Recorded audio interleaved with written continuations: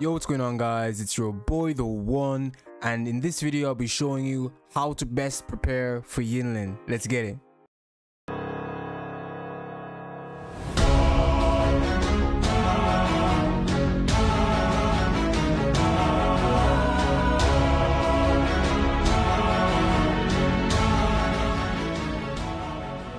Alright, so if you've seen my last video, which was the dev note video, I went over all the new incoming changes and fixes and what to expect in the next month of WUA and when it comes to content.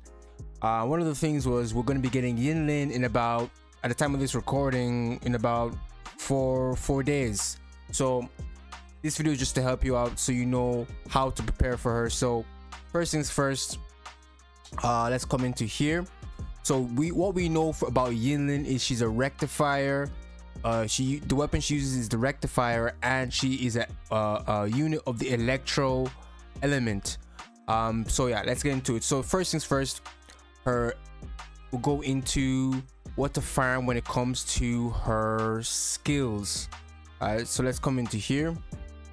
So one thing to note is that all rectifier users in Wuthering Waves will need this helix, the Adagio helix. I don't know how you pronounce that. So you want to farm this. So you are going to want to go into the forgery challenge, Misty Forest, to get all these rectifier materials, as that's just the weapon she uses. So you're going to want to farm that, right? So that's the first thing you want to farm. Now for the second thing you want to farm, for her skills, let's get into it real quick, is going to be this, your rings, right? So the rings are pretty much what your electro element users have. So like as you can see here, for my Calcharo, he uses the ring, and for my Yanwu right over here, uses the crew ring as well, right? And the way you want to get this is from fighting exiles. Exiles are pretty much the humanoid enemies that you fight in the overworld. So you want to farm them so you can get these rings. So go around farming them so you'll be able to skill up your YINLIN. Now when it comes to, like, most of you won't have to worry about this, but just for those of you who are interested, for the advanced skills, right, units have different advanced skill materials that you need to farm. So what I recommend that you definitely farm is, let's go into the guidebook. Is that the guidebook? Yep, there's a guidebook right here. No, not here. If you go into here, advanced skill materials, what you want to start farming right now is the statue of Crownless, because it drops this dreamless feather, and you're going to want these dreamless feathers for YINLIN's advanced skill. So you can start coming in here and farming here. You only get three tries a week. So I pop in and do my 3 runs for this week, as she uses these dreamless feathers. All right, so we went over the skills. So we'll talk about the ascension materials. Now if you pop in here, to ascend units, right, you need first of all, you need like a flower, right, and you need obviously a core, and then a ring or some sort of item or skill or weapon material, right? So for YINLIN, the flower that you want to, or herb that you want to farm for her ascension materials, are going to be this is called the Coriolis.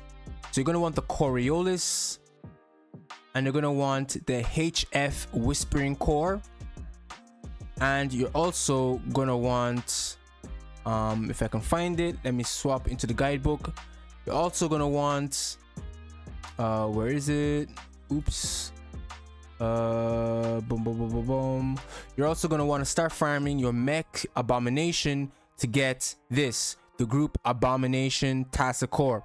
So YINLIN is going to use the group abomination Tassa Core, the HF Whispering Core,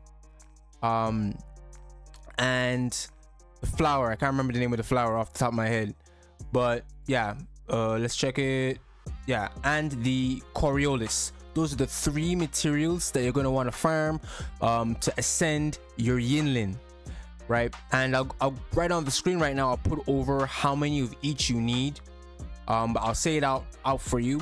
So to get to rank 2, you're going to need 4 of the flower, 4 of the Coriolis, 3 of the abomination cores, 4 of the HF whispering core, and then at rank 3 you're going to want 8 of the flower, 6 of the core, and 8 of the star.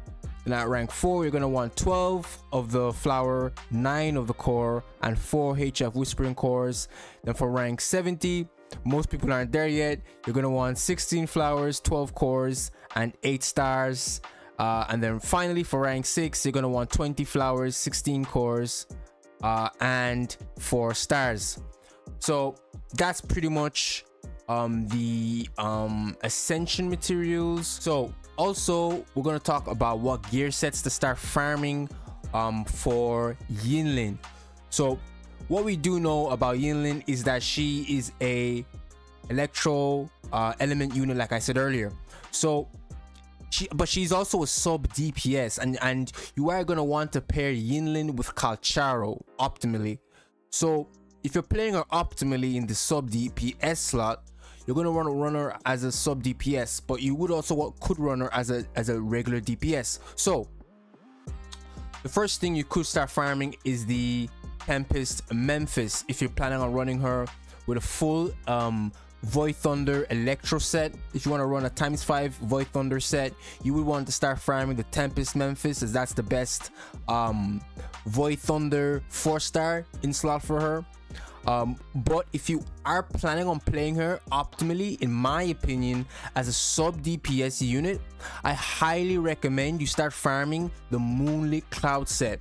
I believe one of my favorite gacha creators, Gacha Smack, he did talk about how the Moonlit Cloud set is the best set that you want on a sub DPS slot. Is the best echo that you want on a sub DPS unit, as it pretty much gives you an increase to the main DPS unit. So so once you use your sub DPS unit and you swap into your main DPS unit, it's going to increase their attack. So that set is just insane. Plus, if you already know Yinlin's kit, she's increasing the liberation damage and the electro damage for Calcharo. But if you also run a Moonlit Cloud set, you're also increasing the damage increase he's gonna get if you switch from her to him.